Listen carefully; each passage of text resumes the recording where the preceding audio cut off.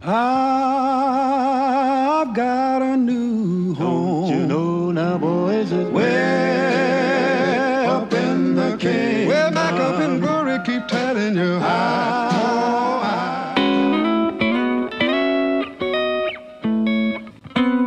On Cloudy Days calls the Pilgrim Travelers probably black gospel's first showmen. Their wild church performances which saw them running off stage and up the aisles in order, in the words of their manager J.W. Alexander, to pull the sisters out of their seats, and their compellingly exciting records with switched lead vocals earned them a big audience. Ray Charles credited as one of his models the Pilgrim Travelers' baritone Jesse Whittaker, when Ray fused hard gospel style to secular themes to create soul music in the 50s. Another giant of soul music, Lou Rawls, rose from the Pilgrim Travelers' ranks. The group were formed in 1936, when Joe Johnson gathered together a group of young men from Houston's Pleasant Grove Baptist Church and formed the Pilgrim Travelers. As a community-based group, personnel, style, and repertoire changed frequently as they appeared in the area, usually on weekends at church and quartet concerts. Their membership began to stabilize in 1944 when, after winning a quartet competition, they were given the opportunity to travel with the Soul Stirrers. In 1947, Johnson decided to move the group to Los Angeles rather than to Chicago to avoid direct competition with the Soul Stirrers. In Los Angeles they began recording for Bob Jedin's Big Town label in Oakland, and the small Greenwood label operated by Mrs. Greenwood, whose record store was a haven for early quartet singers in Los Angeles. By this point Johnson had turned over the management of the group, returning later with a new group, the Chosen Gospel Singers.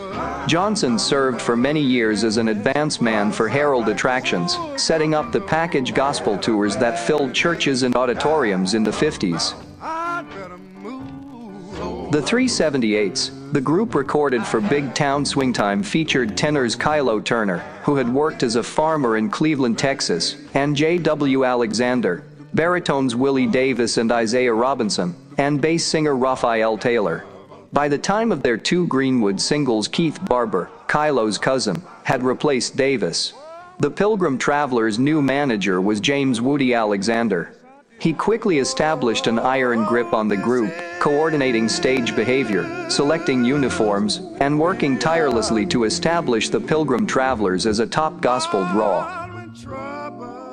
In 1948, with Specialty Records, the Travelers scored successes in the gospel market with their two biggest hits, W. Herbert Brewster's Thank You, Jesus, and Mary Lou Coleman's Jesus, with which the Ward sisters also scored a major success in 1949, showcased the group in two of their three styles, Gospel Jubilee and Gospel Ballad. With Jesse Whittaker joining the group in 1947, the classic Pilgrim Travelers lineup, Turner, Alexander, Barber, Whittaker, and Taylor, was in place to make a series of brilliant a cappella recordings at Hollywood's Universal Recorders and Specialty, released a fold of successful 78s. With their specialty hits, the Pilgrim Travelers had become one of the biggest acts traveling the gospel highway. But the dangers of constant traveling came home to the group in 1950, when they had a serious car accident, a head-on collision near Palm Springs, that injured Keith Barber to the extent that his voice was ruined. Although he continued with the group, his great soaring baritone was gone. Changes in the group's lineup began to occur in late 1953. First, a third lead singer, Walter Budget, was added. Originally from the Mississippi Delta, Budget had been a quartet singer all his life, singing first with the Glorylanders of Clarksdale, Mississippi, then being picked up by the Kings of Harmony of Birmingham. While in New York, Budget received the call to join the Pilgrim Travelers in Houston.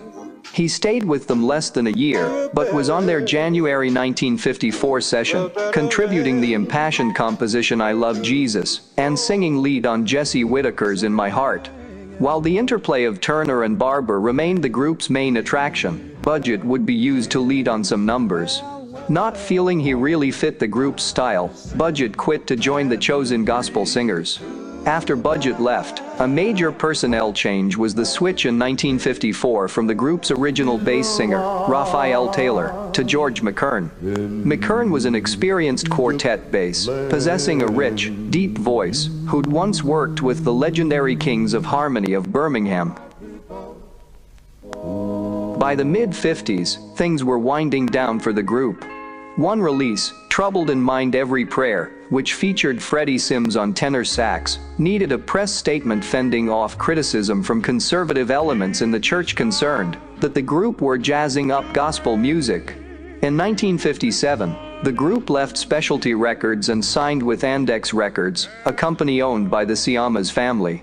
The Pilgrim Travelers had brought in a new lead tenor, Lou Rawls, who had sung earlier with the Chosen Gospel Singers, and another lead from Houston, Ernest Booker. The Pilgrim Travelers recorded 15 gospel tracks for Andex together with some secular songs. Alexander disbanded the Pilgrim Travelers when in 1961 he formed SAR Records with Sam Cooke.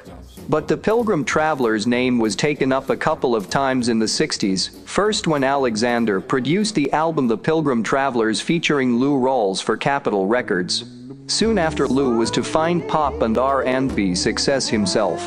Then a San Diego-based gospel singer James Wafer formed the new Pilgrim Travelers with Jesse Whitaker, Bill White, Bill Bufkin and Lawrence Hambrick, and recorded some singles for Proverb. That group is still going, and in recent times, released the album It Had to Be Love, and This Little Light. The Pilgrim Travelers were inducted into the Gospel Hall of Fame in 2001. Although the original lineup are no longer in existence, they are truly a legend of the golden gospel age. Everybody gonna have religion and glory. Everybody gonna